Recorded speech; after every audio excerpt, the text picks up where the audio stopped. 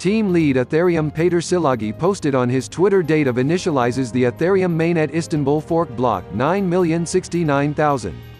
It will take place on December 4. The message says, Geth v1.9.7 quad kicker out, enabling the Istanbul hard fork for Ethereum mainnet block 9,069,000, targeted for the 4th of December. Among others, we shipped ETH64, a faster EVM, Golang 1.13.4 on all PPAs, and almost done with DNS discovery. Good luck to everyone, friends. The news release partner stex.com.